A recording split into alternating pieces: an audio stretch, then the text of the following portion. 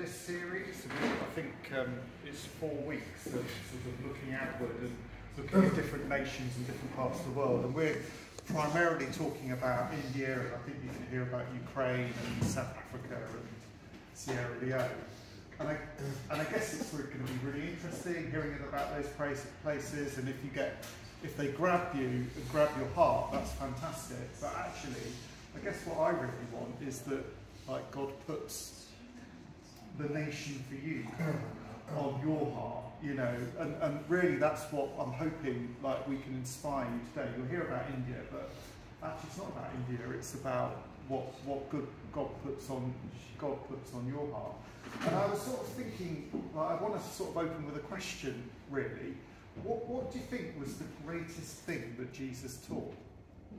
The one thing, he's sort of I was thinking about this, it's maybe the Lord's Prayer, it's is that, or maybe something in the Sermon on the Mount, there was quite a lot in the Sermon on the Mount, or maybe it was the story about the prodigal son, and what the nature of the father. Or maybe I was reading this morning about the centurion and the faith and authority. But Jesus, when he decided to actually leave the earth, the last thing that he told the disciples was to go and make more disciples of all nations. And I just think it's really, really interesting. Of all the things that Jesus could have referred back to or talked about, in that last moment that he was with the disciples, that actually what he chose to say was go and make disciples of all nations. And we don't tend to spend a lot of time talking about nations, but actually when you start sort of looking into the Bible, God says an awful lot about nations. He's really interested in the nations. And this, the Great Commission, we know it very well. Go and make disciples of all nations, baptizing them in the name of the Father and of the Son and of the Holy Spirit, teaching them to obey everything I have commanded you. And surely I am with you always to the very end of the age.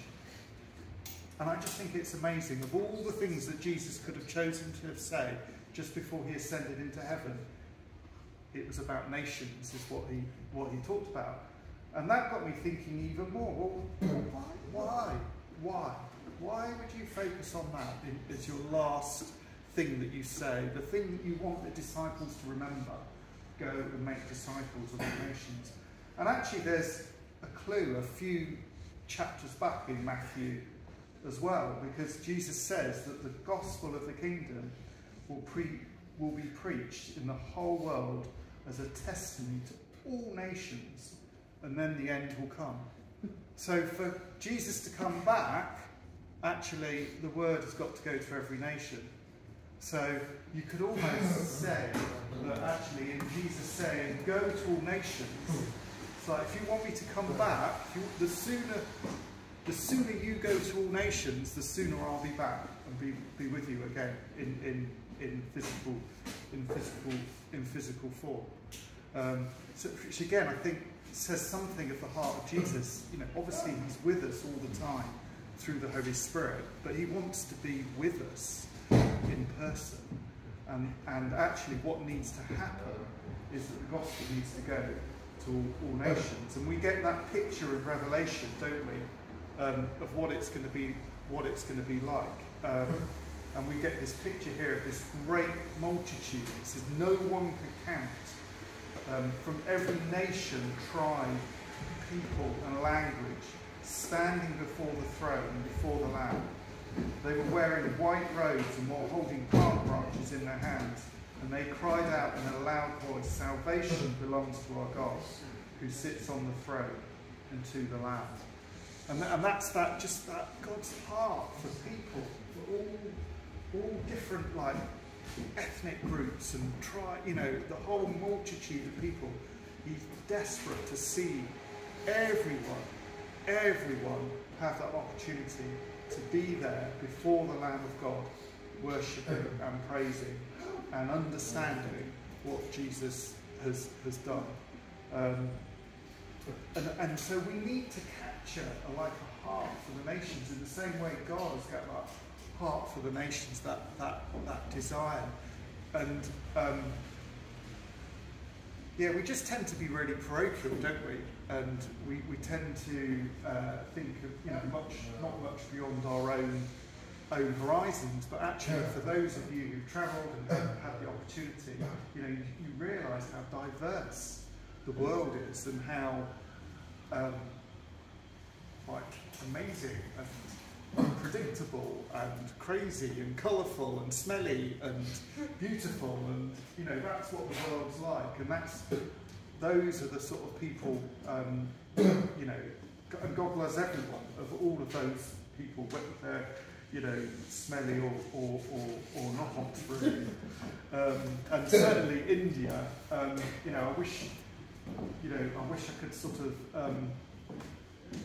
bottle a little bit of what India is like, because it is, if you go there, it's a bit of a Marmite sort of place. If you've ever been there, you either absolutely fall in love with it or you absolutely hate it, because it's a very noisy place, it's a very smelly place, but it's a very beautiful place as well. And hopefully today we're going to give you a little bit of a flavour of what India is like. But before we get into that, Cara's going to say a little bit about our story. So, just quickly, kind of how God brought us to where we're at right now. So we got married in 1995, and when we got married, Colin knew that God had sort of said to him that he was going to be sent overseas, because he had a word about being like Barnabas, being sent out from the church of Antioch. And we didn't really know what that meant or what that looked like, and then we actually thought we were going to get married and we were going to go off somewhere and we were going to end up in another country. And just that didn't happen at all.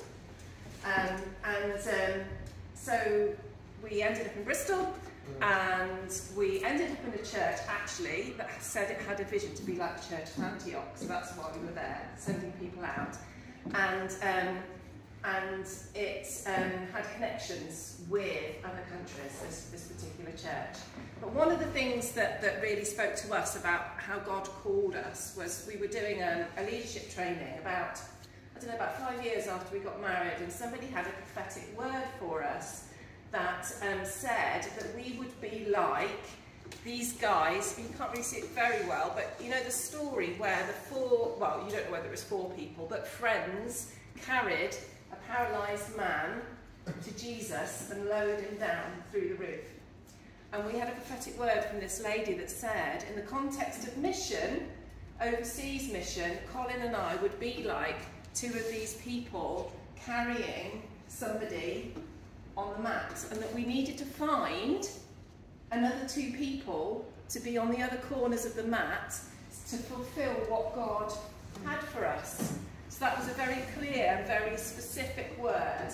And about a year after we had that prophetic word, we went to India for the first time. It was 2001 when we first went to India.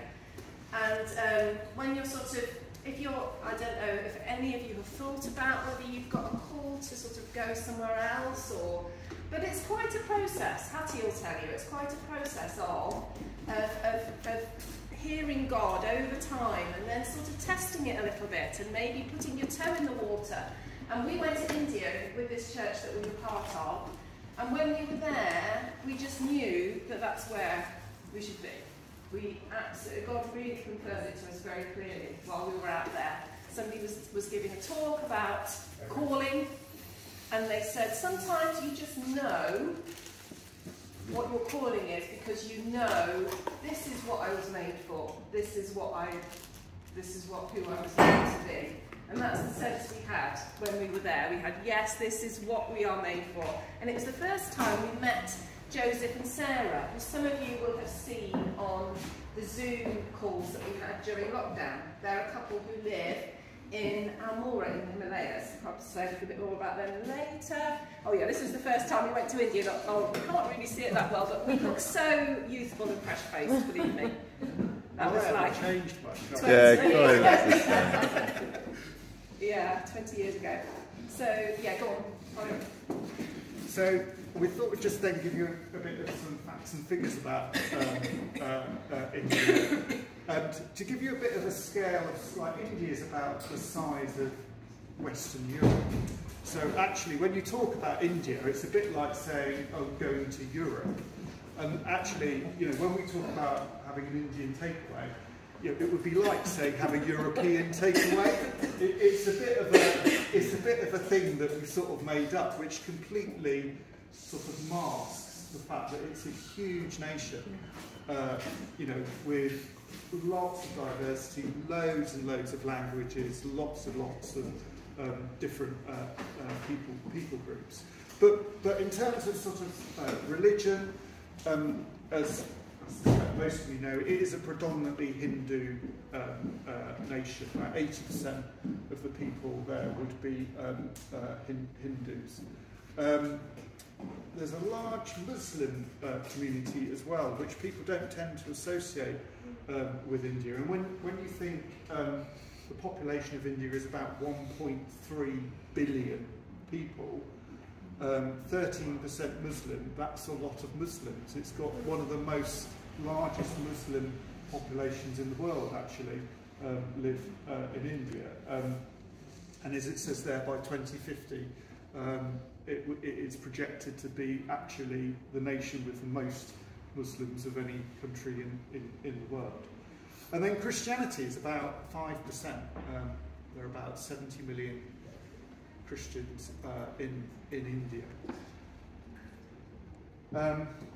There are an awful lot of unreached people groups in India. As I said earlier, there's lots of different languages, and the vast majority of the different people groups, there are 2,300 different people groups, and about 90% of those are still unreached as of today. And actually, even though the sort of average is 5%, there's this sort of northern belt that we've highlighted on the map there, where it's very small numbers of Christians, less than 1%, and that's the area that Joseph and Sarah are. So Almora, foothills of the Himalayas, is sort of up here, and Delhi is sort of here. Delhi would be in this area as well. There is very much a sort of north-south divide in terms of Christians. So you've got Delhi, Varanasi and Calcutta in the north. Those areas where probably less than 1% of the population would be Christian. There's much more Christians in the south. So places like Chennai and Mumbai would be up as much as 15% would be Christian, and then way over in the east as well, there's quite a large concentration of Christians as well. As a society, India is urbanising, so there's a real drift from rural areas into urban areas. Some of the biggest cities on the planet are in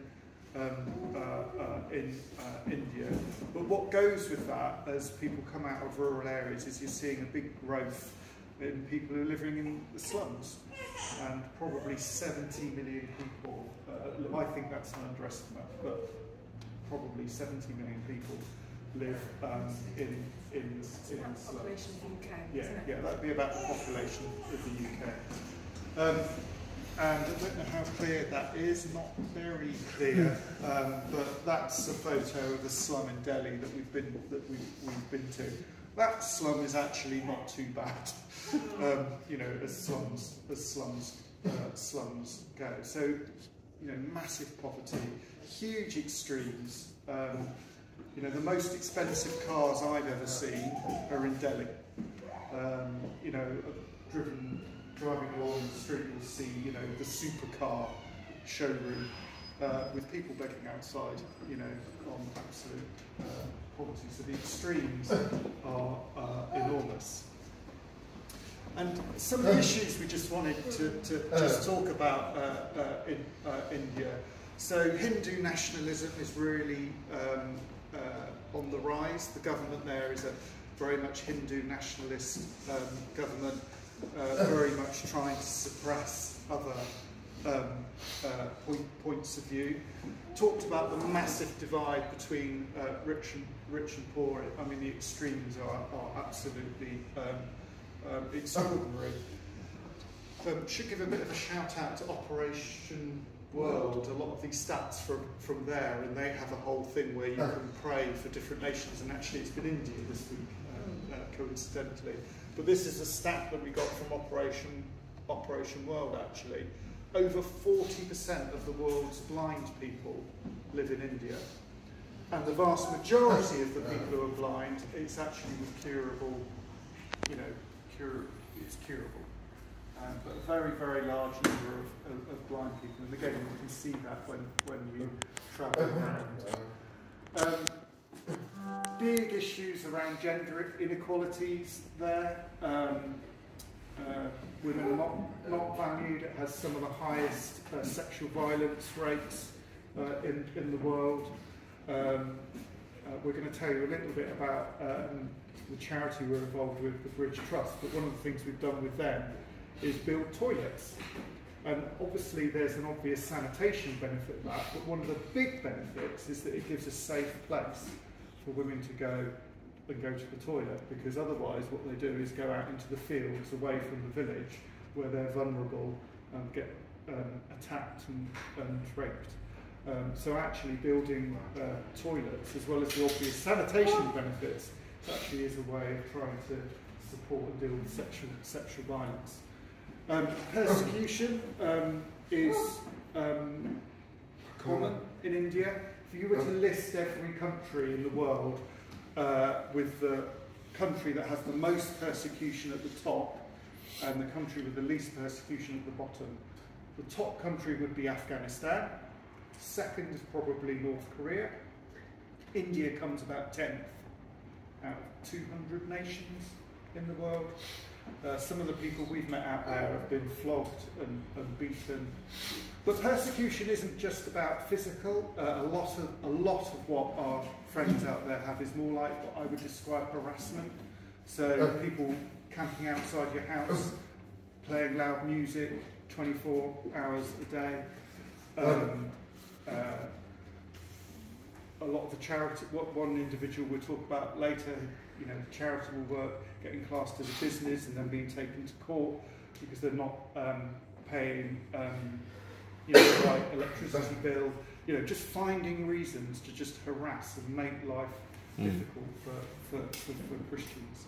And then the other thing that's very well known about India is the caste system. In theory, it doesn't exist, it's illegal, but in practice, it has a very big influence. And actually, the Dalits, who are the sort of lowest caste, a lot of them have become Christians. But actually, the Brahmins, who are the top caste, very, very, very few of the wealthy in India have become Christians, and actually it'd be really good to pray about that. Yeah. Just realised I didn't change the pictures on that last slide, so we have rockets and all sorts of things that weren't at all relevant to India. I was wondering about the rocket. What is that to do with persecution? Decided to change them. Yeah, again, I can't really see this, which is a real shame, but hey. So I just wanted to, because, talking about that word we had about the four corners of the map, one of the things that's really been impressed on us is the need for partnership. That God works through relationships. So what He has drummed that into us time and time again. So He has asked us particularly to find relationships, and that's what that word was about. It was about finding relationships with other people, to connect with them in order to bring them to Jesus. And so one of the things that we have done over the last 20 years or so, times we visited India, is develop relationships with some of the people that we've met out there. And there's a particular church network called Victory Churches of India that we've got a connection with. And I'm just trying to skip forward a minute because I just wanted to see what's going on. Okay, the guy on this slide that you can't see is a guy called Naveen and his wife Manju. And he's a pastor and he works in the slums in Delhi. So he's part of this wider network of churches, but he's been given responsibility particularly for some of the slum projects in Delhi. So he oversees a slum school where children can come, obviously, and they get fed, and it might be the only food that they get from the school. And he also oversees a group of health workers. And these are ladies that have been recruited from the slums, and they've become Christians through the church. And they go around the slums as a kind of health visitor type thing. It's not an official medical role, but they're a point of contact, and they do sort of basic first aid and hygiene and health and that kind of thing. And it's proved really valuable in the slums to have this network of people. Anyway, Naveen, a bit more about them possibly afterwards, but Naveen oversees them, and I just wanted to mention him because he has been subject to quite a bit of persecution.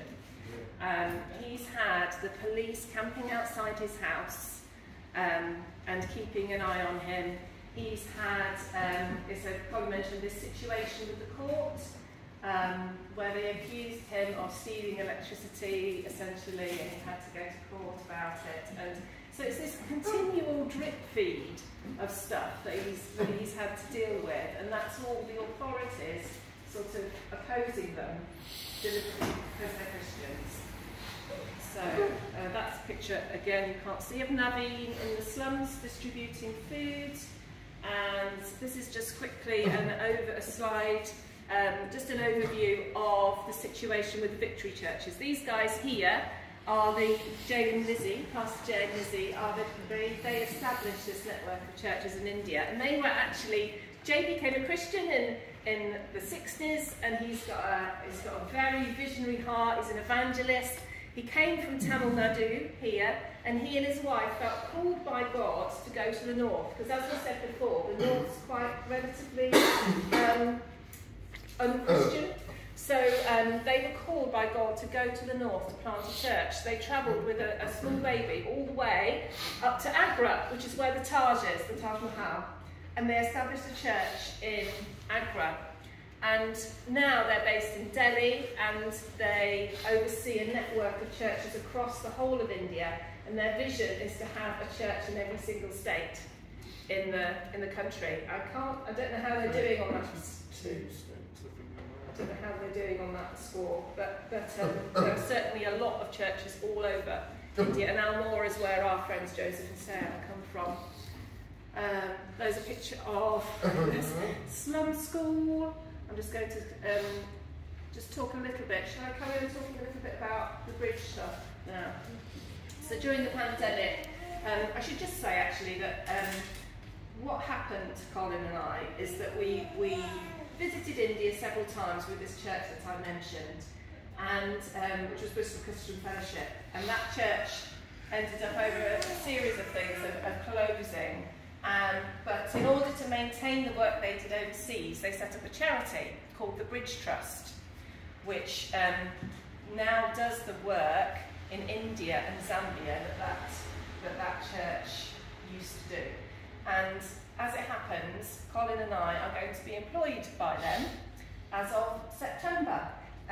Colin finished his job on Friday, so we are just about to embark on a whole new adventure, and Colin and I are going to be employed by this charity as of September. So it's a big change for us, but it means that we'll be overseeing this work in India, and we've also got to get to know the work in Zambia, which we don't know so well. But just a little bit about what the charity does. So again, it's very much in connection with other people. So the charity itself it raises money to support other people to do it. So we don't actually do the work ourselves. We support the church in India and the church in Zambia to do their poverty relief work. And also it's just generally about supporting the church and supporting church leaders. So one of the things they've done is they did a feeding programme during COVID. So they went into the slums and they gave food. How many thousands of meals was it? 500,000. Yeah, 500,000 meals they gave out during COVID in the slums. These are the health workers that I mentioned earlier that work in the slums. A group of amazing women, very, sometimes women in India, because of the gender equalities that we mentioned earlier, sometimes they can be a bit shy and retiring. These women are not. Okay, these are a feisty group of women that really, stand their ground. They're great, they're absolutely fantastic. That's one of the health workers in the slum, just tending to somebody's injury. And in that context, like a cut could be fatal. So we've been told that in the area that these women work, the mortality rate has absolutely dropped just because of doing very, very basic first aid, basically. But it's life-saving stuff that we sort of completely take for granted is actually, life-saving in that sort of context. I said a part of our role is to support the church as well. So when we go there, we quite often do training and teaching and things. So this you can't see. That's Cara actually. Yeah. And she's wearing a different outfit there, but again, what she's wearing today is a very typical outfit for women in India. But she's got a much more colourful pink one on, but it's a shame you can't see it. And she's also wearing, I don't know if you can just make it out here, they always get the garlands, so that's one of the amazing things when you go to India, you often get a big flower garland put around you, or now actually they do these ones made of sort of paper and beads, and they're amazing actually. And this is us with our friends Joseph and Sarah from the Himalayas. They are, again, part of this church network, and Joseph oversees a region in the north by the Himalayas. So he's one of the senior leaders in the church network, and they are a couple that we've got to know particularly well, who are actually coming to England in October for 3 weeks. So I'm hoping that they can come along here, and I think they might do a talk or something while they're here, and so it'd be a great opportunity to meet them. And this is our last slide, just showing the Bridge Trust details. Is there anything else that you want to say? Yeah, so this is just our opportunity to do a little bit of plug. So obviously, it would be great if people could connect in. We're on Facebook, so if you type in the Bridge Trust Limited, the Limited is very important. There's quite a lot of Bridge Trusts out there, but it's the Limited that sort of distinguishes us. But it would be great if people did want to connect and see what the charity's doing. But as I said earlier, we've been talking about India. We've tried to share and give a tiny little bit of flavour of what it's like. We can't really give it justice, but it's what I was saying at the beginning. In one sense, my heart isn't that you capture a passion for India. It's that you capture that passion for the nations. God, just pray that God will put somewhere on your heart, and that might be India, it might be somewhere in Africa, it might be Montpellier, but it's just having that heart for the nations and the heart for what God wants to do in these places, but also it's just, as Cara was saying, it's about relationships and connecting with people, and there's just a richness that just comes from meeting up people, Christians or otherwise, from other parts of the world. It's just so enriching and so challenging. I find every time I go to India, I spend as much time thinking about what I'm like in the UK as I am thinking about what I'm doing in India, because it just shifts your perspective. And it makes you realise how much we do, including in the church, is because I'm British, not because I'm Christian. And it's actually, it really distills down, what is the gospel really about, and you really get a perspective in that way. And I can't recommend, you know, having that global view more really, because that's God's heart. You know, God's got that global view. And I don't know about you, but I want my heart to be like God's heart. So that's probably where we should end it.